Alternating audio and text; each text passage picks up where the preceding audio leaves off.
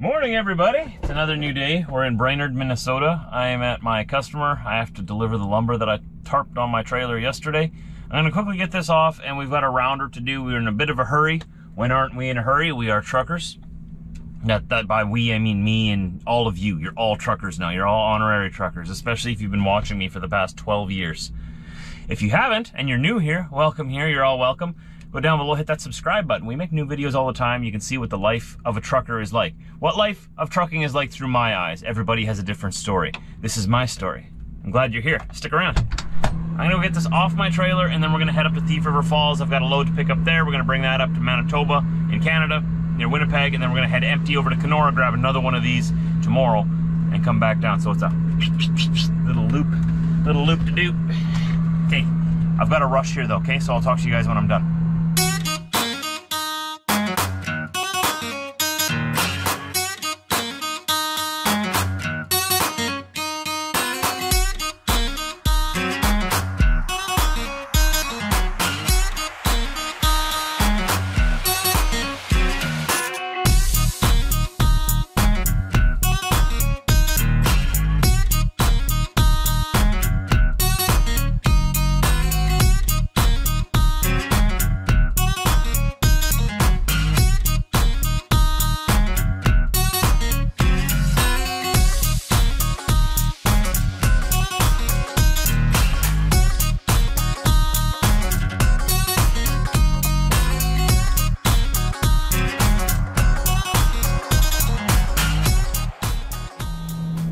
Real quick though, this is the load I have on me. Special lumber, has to be tarped. So let's get those tarps off.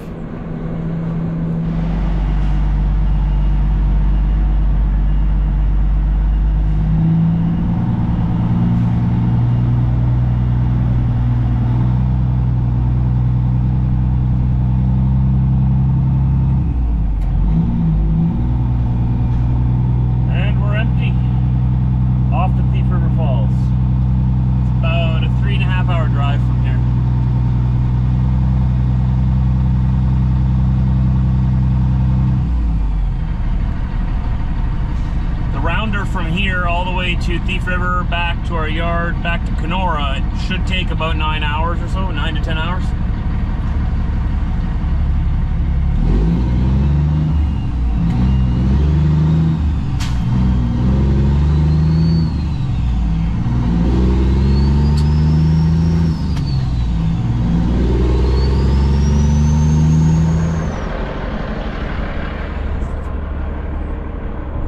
So this is one of those places where we get unloaded indoors. It's a beautiful day outside, so it doesn't really matter if I would get unloaded outdoors today, but it's really nice in the winter time. You don't have to roll up your tarps and stuff in the cold. And now that the trailer's empty, I don't want it anymore. I don't like it as much. There's another trailer waiting for us over there in Thief River. It has some stuff on it. Way better. Way better. It's a good trailer. Nothing's wrong with it. Runs well, runs smooth. No issues with it. I just like it better when there's stuff on it. So 3.5 hours, somewhere in there. We're gonna grab fuel and Pillager first. Just down the road from here. We'll be on our way. Just telling the powers that be that I am unloaded, that I am empty, so that we're all on the same page.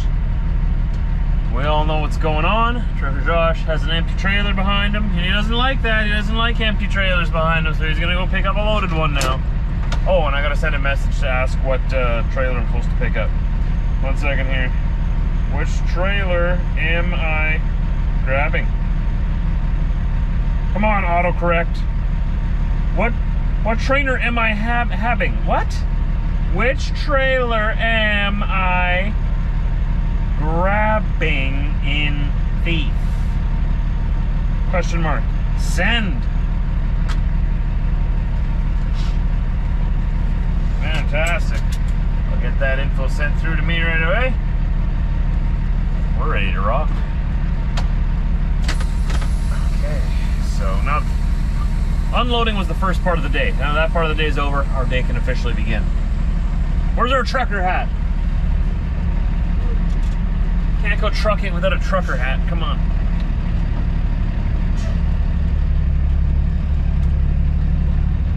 And we're off.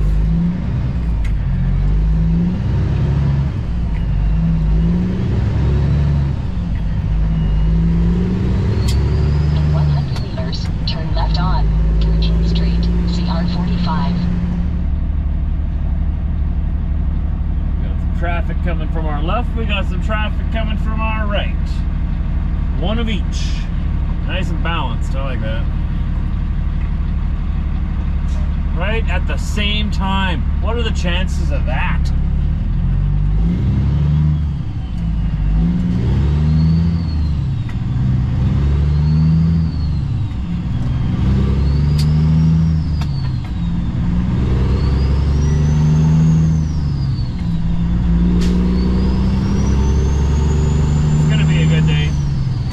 Than yesterday. Yesterday wasn't the greatest day. We'll say it was a good day, but it wasn't a great day. Had a bunch of delays, hold-ups. Got here to Brainerd way later than I wanted to. But it worked out because now I'm doing a different little rounder than I was supposed to do. So, in the end, it all worked out. It always does.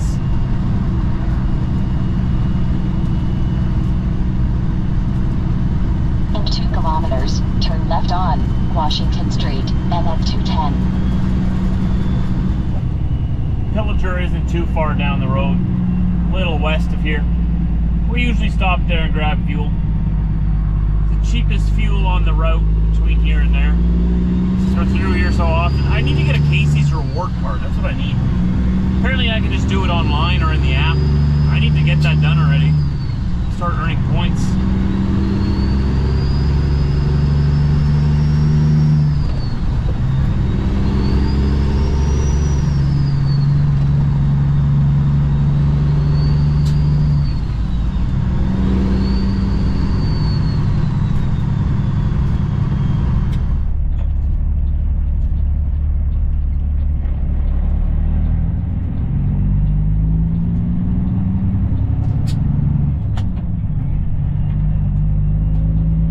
Here we are.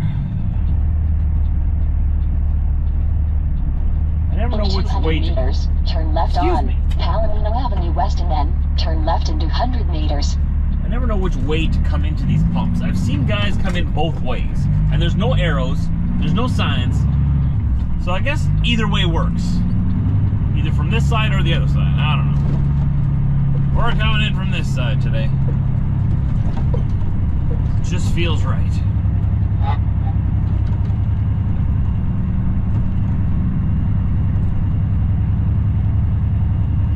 Fill up the tanks and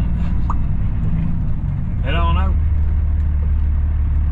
I should be able to get back here tomorrow to fuel again.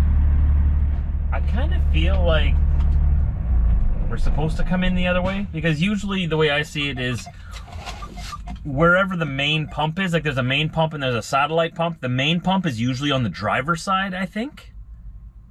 And right now, the way I came in this way, it's on the passenger side. But there's no sign saying which way to come in, and I've seen both, like I said, so we're doing it this way today. There's no one else here. We'll be in and out. We'll get out of here before anybody even notices. All right, don't tell anybody.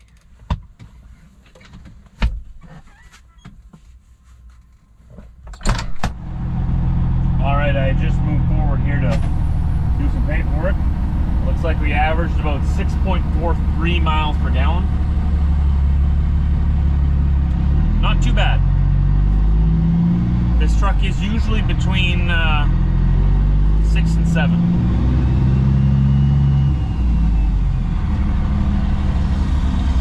Anything below 6, and I get a little bit, I don't like that.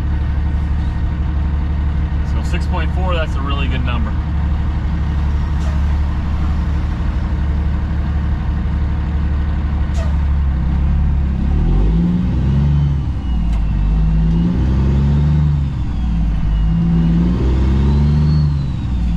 Fueled up for 167 US gallons. 638 liters. And it worked out to, what was it? 36.57 liters per 100 kilometers.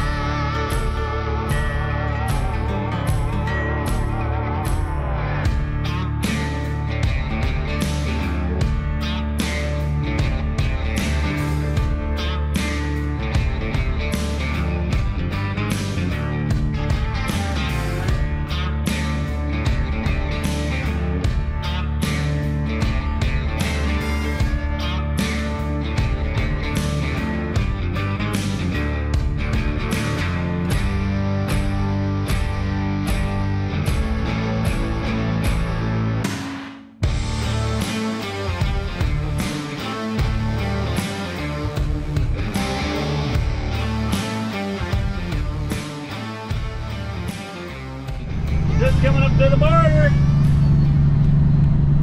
Oh, and there's a bit of a lineup by the looks of it today. 300 meters, slide right on, connecting road and then approaching destination in 320 meters. Canada Customs. Wow, why is there such a lineup tonight? Oh, it's not that big of a lineup. There's like, what, 6 trucks? It's a lineup for us, okay?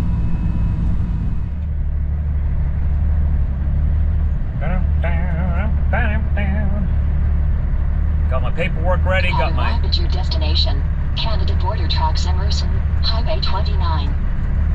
Thank you. I told them already. I got all my paperwork ready, got my passport ready.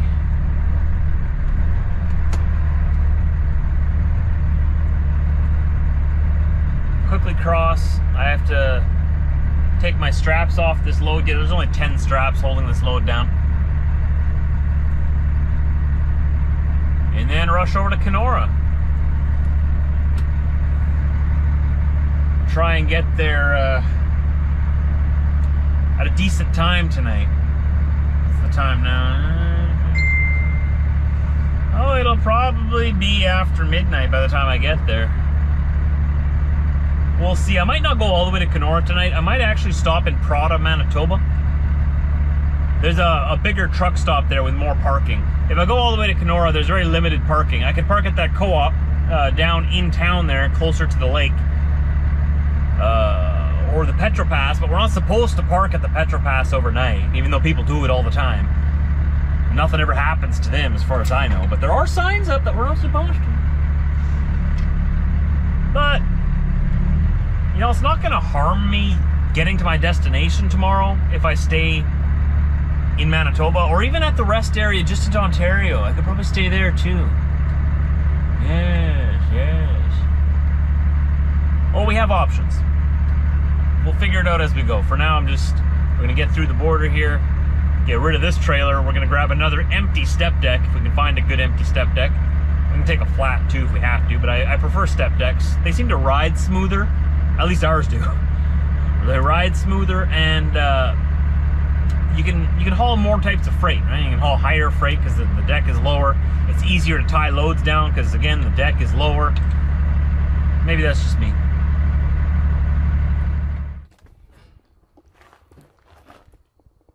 Trailer 108 DB is our new friend. Third trailer of the day. That's a good one, I think. I told you I was going to keep you up to date on these tires, and I have an update. Okay, this inside rear driver's side drive was the one that had a flat. I'm going to need to get a flashlight to show you what I'm talking about, though. To bring you up to speed on a little bit of what I'm going to show you here, that tire is wearing down way faster than all the others now, suddenly, since I had that flat. I realized, though, that the tire guy, when he patched it, he installed the tire the other way on the rim. The way it was rolling forward before is now rolling the other way, right? So the tire itself is rolling the other way than how it was broke in. That's the only thing I can find that's different. And suddenly, just on this trip, it has been wearing down fast, like crazy. Right, check this out. All the other tires have about the same tread as this, right? But this tire, can you see the difference? Look again. Look there. And this just happened recently on this trip, since this tire was patched and turned around. So it was broken in the other way, and then it was installed the other way. But it's not a directional tire, so that shouldn't matter, right?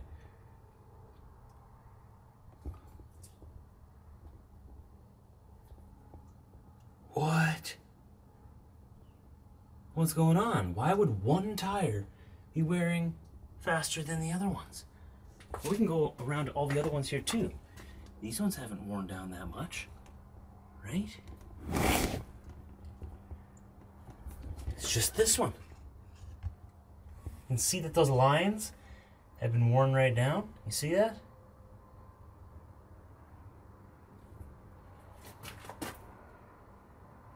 Strange. What's going on? What could possibly be the cause of that? It has to be something to do with that tire patch, because that's when it started. And it looks like one edge of the tire is worn down quite a bit too. That would have been the inside edge before that was getting worn down. So now that it's flipped around, that inside edge is on the outside.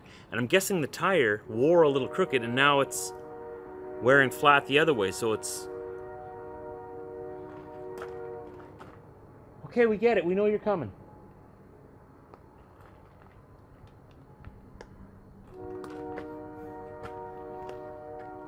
I'd honk back at it if I was in the truck. Wow. It's quite excessive, isn't it? There must be something on the tracks. I wonder if there's like a deer or a moose or something on the tracks. They don't usually honk that much. Whatever. So, in the comments section, I'd love to hear you guys, what you guys think. What is your opinion? Why would 1 out of 8 tires be wearing down so fast just after it being flipped when it was patched? Non-directional tire. It shouldn't matter which way it turns on the wheel. I have to keep my eye on it. That's strange. It's really strange. I trust there's got to be some tire experts watching my video right now that could let me know why that would happen and what I can do to possibly fix that. Like, do I need a rear axle alignment again? I just got a 3-axle alignment done last year. Do I need to do that every year? Should I do it again? The other tires all seem to be wearing just perfectly. Even all the back tires, other than that one. Just that one. So do I need a rear axle alignment? What would you guys say? I'll be down in the comment section hearing what you experts have to say, and all you armchair experts, all of you. I'll take all of your advice.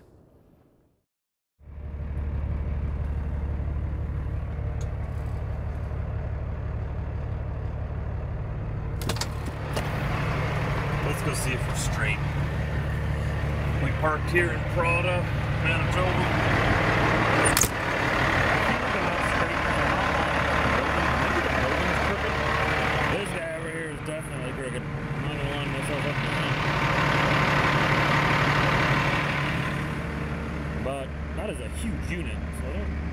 blame him. Like, look at that thing. It's huge. Further out the sticks than me. That's awesome. That looks like a lot of fun. So you guys be the judge, all right? Am I straight? Let's look at it from here. Okay. Okay. I'm not straight. I can only see it.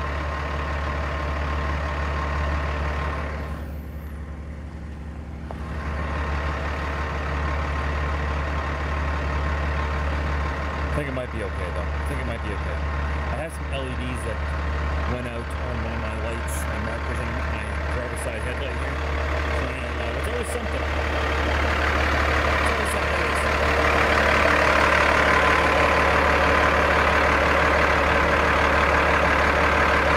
Of course, right? Got three diodes, three lights on. So I have an extra one that I had in the shop. Replace that too. I already have that replacement in the truck.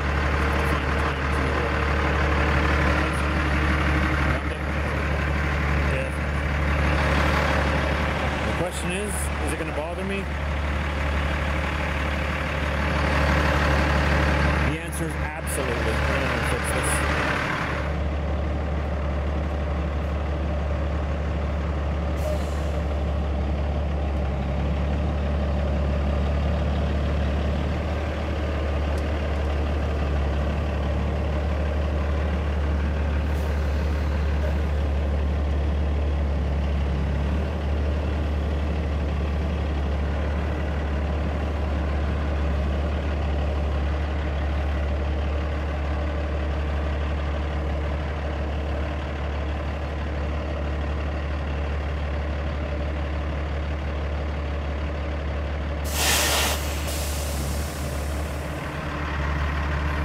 Much better.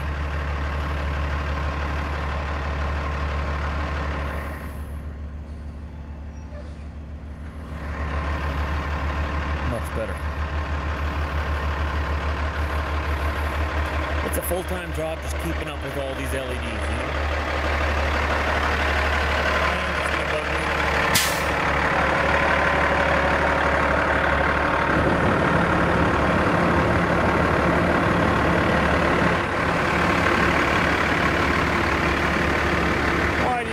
So tough.